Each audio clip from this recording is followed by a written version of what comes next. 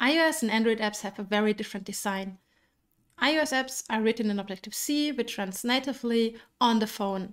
And Android apps, they are written in Java, which runs on a virtual machine or Android runtime, and they don't run directly on the CPU of the phone. This makes a huge difference, but of course Frida has support for both of them. It's made for mobile devices. And when we instrument Java applications with Frida, we will see a lot of indirections because we have to go through the virtual machine every time. In the following, I will show you the same Signal example as I had in my first two videos, but this time with the Signal Messenger on Android, so that you can see all the differences. And the best part is you can also do this on your own. You can set up an Android phone in the Android Studio without Google Play services, then root it, then use Frida, and just try this. But be careful, don't use your primary phone number because adding Signal to a second phone only works when resetting the whole message history. All right, and now let's look into Signal on Android. Finding the message object is quite challenging in the Android application because also functions for processing web traffic contain message in their name. Before hooking into Signal with Frida, ensure that it was already running and you clicked around in it. This causes the Java class loader to access the functions we are interested in, and only then frida-trace can find them. First, I attach Frida to Signal without tracing. I use the REPL to enumerate all currently loaded classes inside Java. The resulting output shows us way too many classes. What we see first is that the main application classes seem to start with org, thought crime, secure SMS. When searching for message in the classes, many of them match, including WebSockets, and this was showing me all the web traffic. To filter out message classes that are not from the main application, I start frida-trace on classes starting with org, thought crime, secure SMS, further containing message in their name. Now I encounter a Frida bug which doesn't say a lot. To the best of my knowledge, this happens when special characters in the file names are not escaped correctly, such as the $ character. Due to this, I need to exclude all function names with $.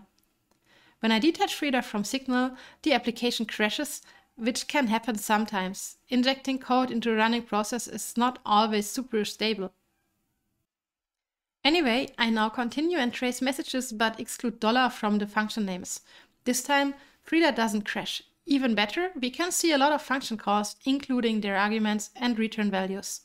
This is special about Java because full type information is still contained after compilation.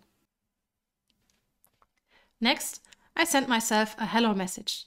Due to the many hooks, tracing slows down the app. Then the hello message will appear as string in the trace, so I can search for it. We can see that outgoing text message.getMessageBody is called twice. Scrolling back further, we can see how characters in the message are calculated before sending. And before that, you can see me typing character by character. I decide to look into the getMessageBody function since it looks the most promising, since it is related to the message body. Now I search for the handler that frida-trace generated. It must be a file in the __handlers___ folder that is called getMessageBody. In the handler, it shows that Frida is already parsing input and output types. But we do not have a backtrace. Because we are running this from inside Java, we cannot use Frida internal backtracer, but instrument a Java bridge to request a backtrace directly from Java. For this, I use Android util log class, on which I call getStackTrace string. This then parses the stack trace that I throw with a new Java lang exception. It's really weird syntax here, since I'm programming Java via JavaScript.